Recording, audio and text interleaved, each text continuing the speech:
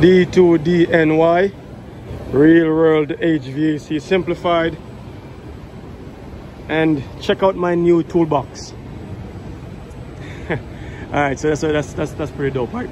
But so today I got a Mitsubishi mini split, I would say, and we got some issues with it. Like right now it's running. This is my high pressures.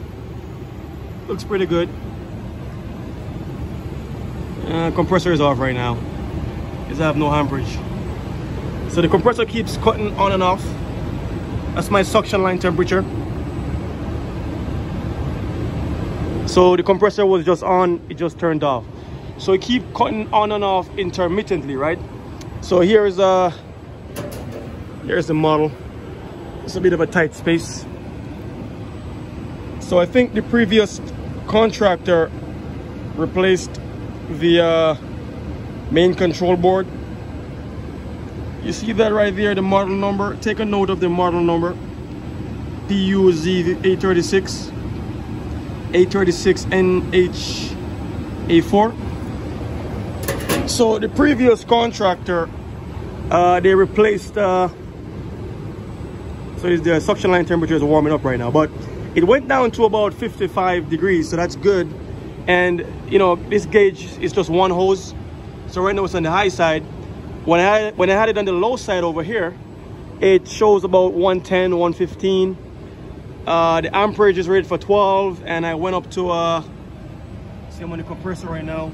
I went up to about just about 12 at full speed. When you can hear the compressor ramps up.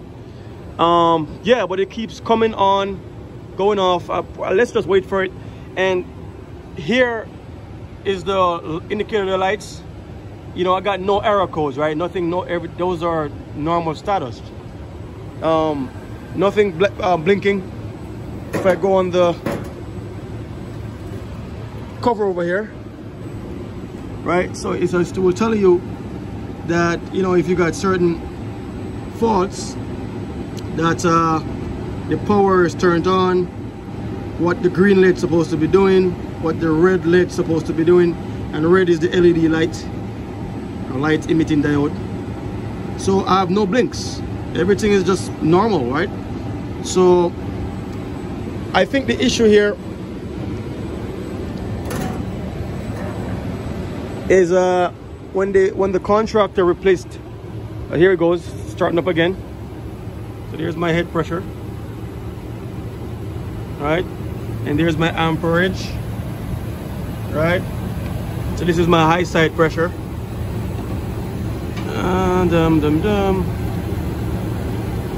Real World HVAC Simplified. My diagnostic is that this control board is brand new, as you could see. I don't know if you could tell from the video. The main PCB is brand new, and SW6, right, is the switch that's supposed to be designate the capacity, because I guess this is a generic board, and throughout across these models you can use the same board. So you have to set up SW6 to let the unit know what model unit you have installed it on, and it's not set up. I'm gonna get to that in a little bit, but I just want to show you what it's been doing. So it does this every time without fail. It goes up, pressures looks good, temperatures looks good.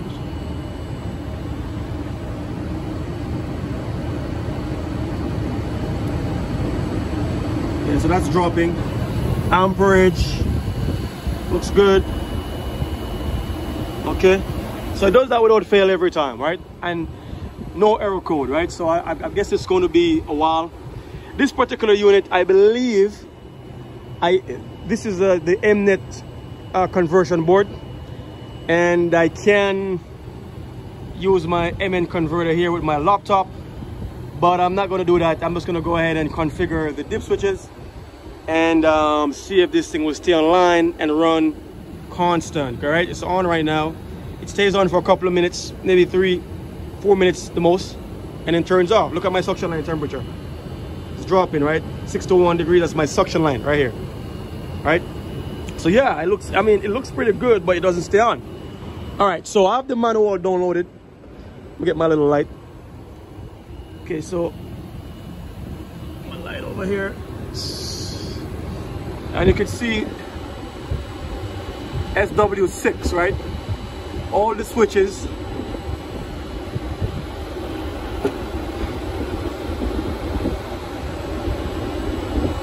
SW6, all the switches are in the off position, right? SW6, all switches are in the off position. It's a brand new board, so the contractor, I guess he never got the memo, so he left those switches in the default position, which is off. Oh, what's going on here? Okay, all right. Okay, all right, so I got the manual downloaded. Let me show you what it is. So the manual, and for this model, so SW6 model select, you can see clearly that, and for this model is a 36, right? So you should have SW6 1 supposed to be off, 2 and 3 on, 4 5 off, 6 7 on, and then 8 is off, right? So based on this, we can see that SW6, every switch is in the off position, and the units are just turned off again. So that's what it does, and it seems like that's a suction line temperature. So it seems like everything is all right with it. I'm not getting any error codes, so I'm gonna go ahead and I'm going to do those dip switches. I'm gonna shut the power down and I'm gonna do the dip switches. As a matter of fact, let me check on the cover here, because if you don't have access to the internet and you can't download the manual like I can do right now, you can, the information is on the cover. So you can see this is our model 36. This one right here is our model, and let me just confirm it with you. As a matter of fact, here it is. Actually, you know what, let me just get in the front. I just dropped my phone, has protection in it, so it's fine. So we are A36 NHA4. all right, so we're troubleshooting this thing live, real time. Listen, I love my new toolbox, man. It's a DeWalt impact right there. Anyways, so the one we have is this one right here, this one, the one on the bottom. And as you can see, just as the on the manual which I downloaded from the internet, mylinkdrive.com, www.mylinkdrive.com, and you select your country or region. I'm in the United States, so use USA.